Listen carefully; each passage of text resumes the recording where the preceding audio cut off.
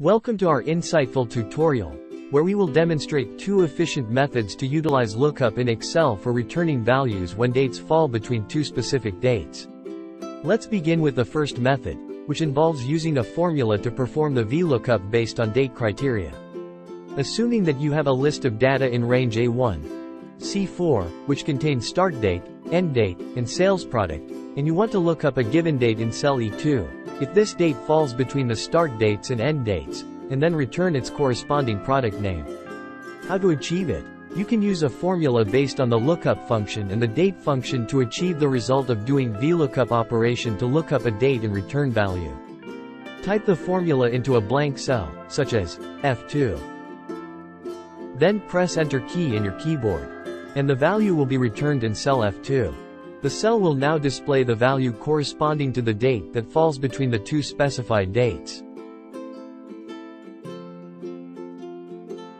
Now, let's explore the second method, which involves using a user-defined function in VBA to perform the VLOOKUP based on date criteria.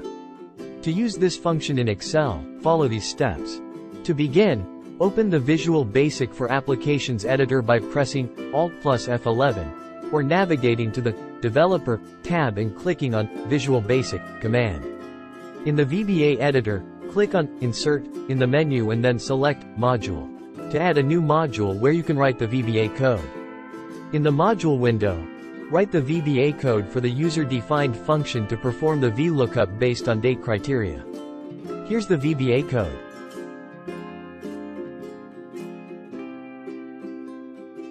Save the VBA project by clicking on the Save button or pressing Ctrl plus S.